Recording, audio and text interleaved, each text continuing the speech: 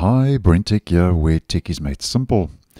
So Google Chrome has a built-in feature called Safety Check, as you may well know, which can be found if we head to our privacy and security section. Here we get Safety Check, where Chrome regularly checks to make sure your browser has the safest settings, and it says we'll let you know if anything needs your review. And if you click on Go to Safety Check, here we can see it checks for compromised passwords, make sure Chrome is up to date, and enhanced safe browsing is on. And it'll also have a tick there if safe browsing is on.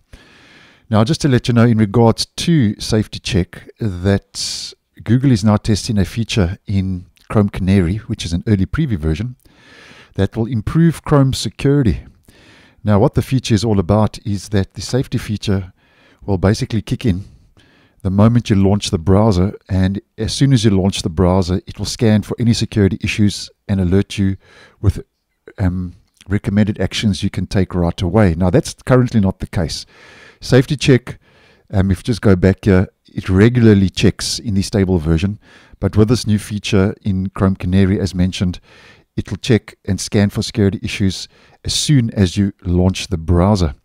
Now, this feature is currently hidden behind an experimental flag, and if you want to try the feature out and you are testing features in Chrome Canary, then what we need to do is just head to our Omnibox, enter chrome://flags, and the easiest to bring up the relevant flag is just to type in safety.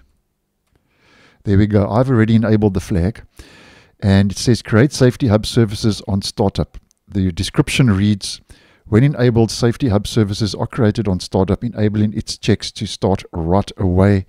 And as you may well know, you change that from default to enabled, and then you'll just have to relaunch the browser to apply that flag. Now, at this stage, because if we head back to my Safety Check, everything has a green tick. It's not alerting me of any problems. So basically what this will do is that it will ensure that you are always aware of your browser security status and can take action.